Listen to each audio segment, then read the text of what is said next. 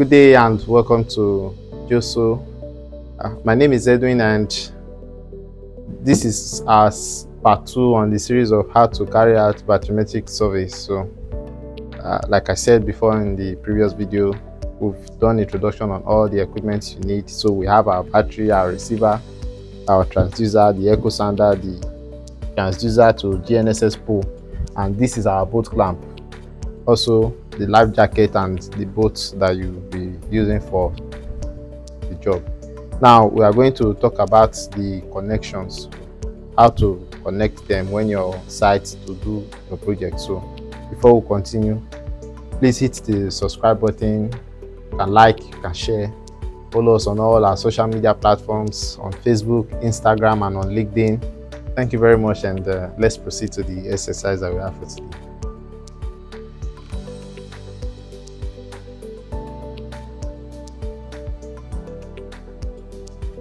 Okay, so we want to start the exercise now. So the first thing we are going to do is to install the transducer on the pole and put it inside the water. So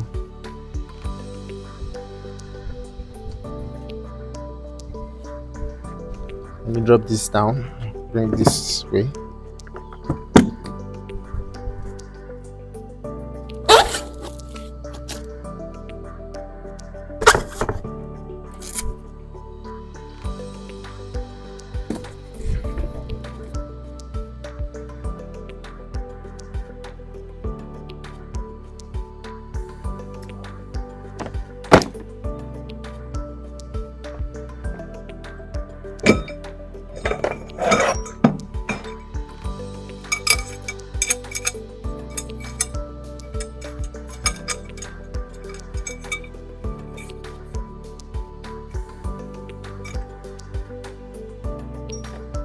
So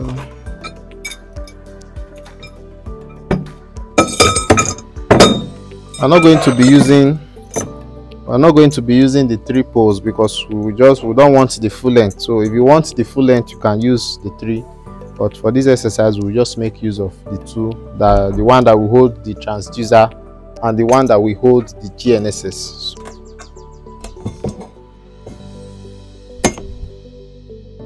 So to fix this into the pole, you make sure this hole that they drilled inside this place is on the same alignment as this place. So you screw this into the hole.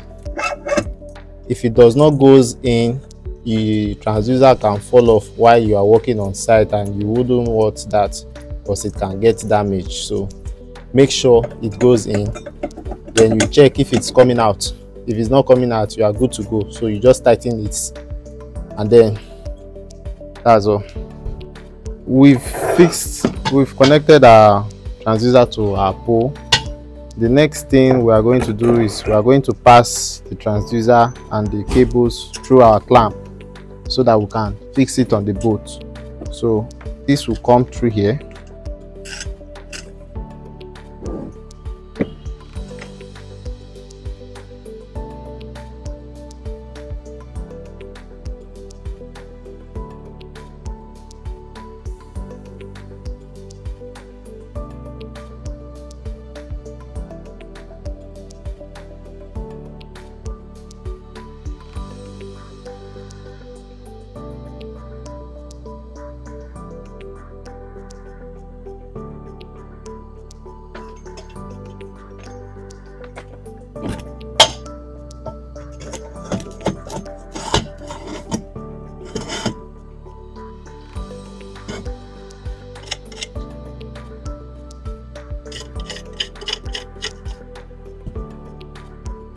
So once you fix your transducer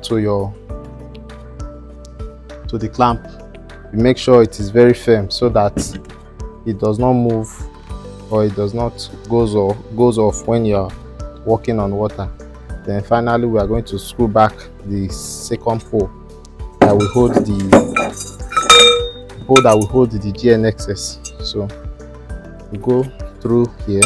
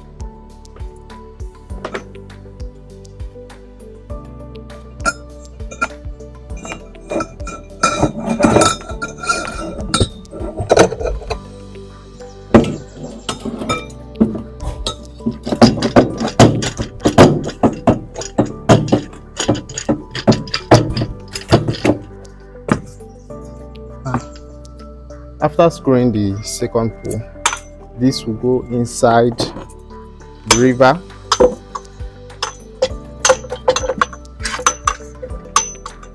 And also tighten this again to make sure it is firm.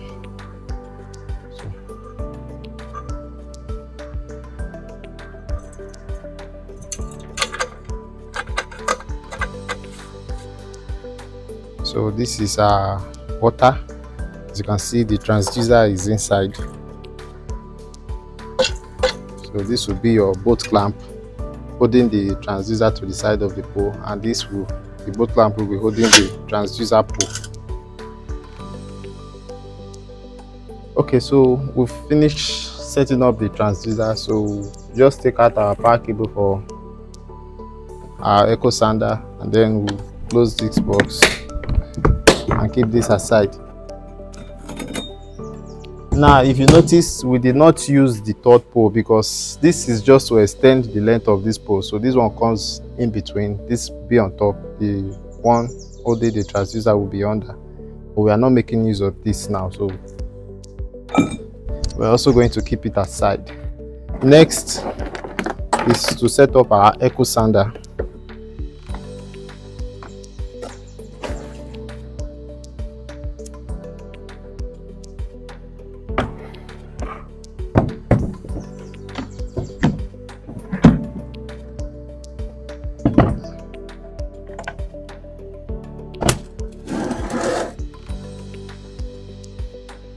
So this is our Echosounder.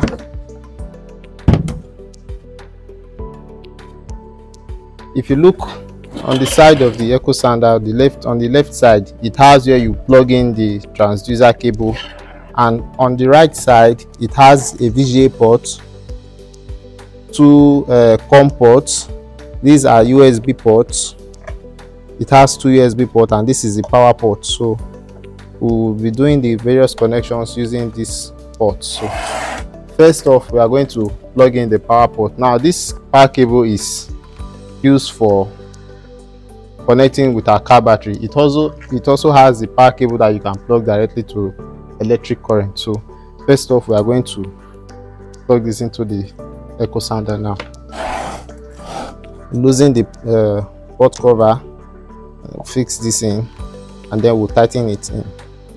Now it has screws so that in the case it moves or it falls or anything happens, it will not disconnect while you are working on site, and the Echosounder will not go off. So we'll keep this aside. Next, we are going to plug in the Echosounder. The transducer plug it's coming to the left side of the Echosounder. So once you put it, you also screw it in,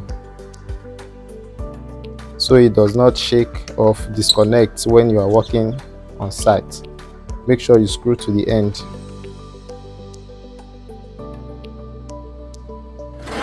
Then lastly, this is our connection cable for our Echosounder to the GNSS or the GPS device that we'll be using for our positioning. This one comes in any of the ports. So we are going to use COM port 1. So plug it into COM port 1, and also you tighten the screw to make sure it is firm.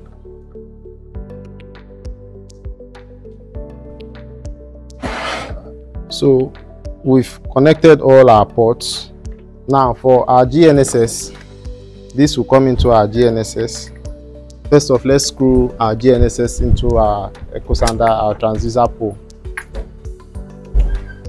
and then we can unplug this.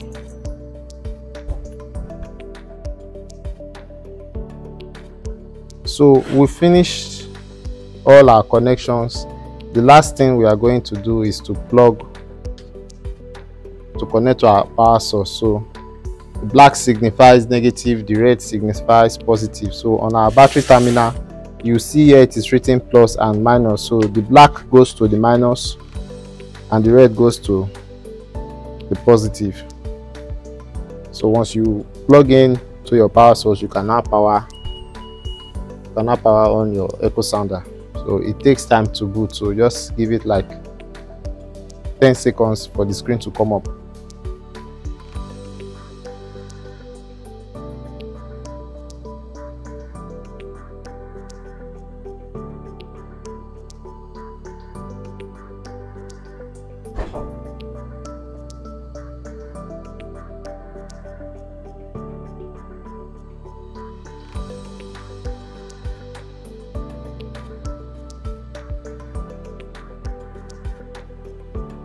So our Echosounder is on. The other things we need to connect is our USB for our mouse and also for our keyboard. So as you can see, the Echosounder is on already.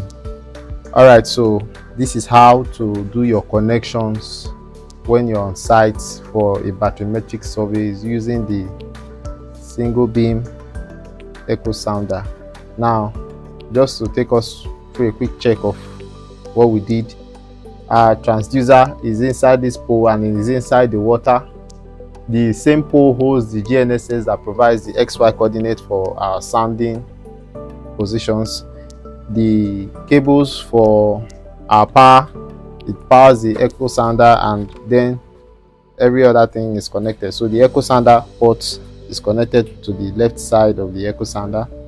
The power cables, the GNSS cables, the USB and every other ports are connected to the right side of the Echosounder. So that is how to do your connections on site. So we encourage that you follow us on all our social media platforms, hit the like button, subscribe to our YouTube channel. Thank you very much, and we'll see you on our next video.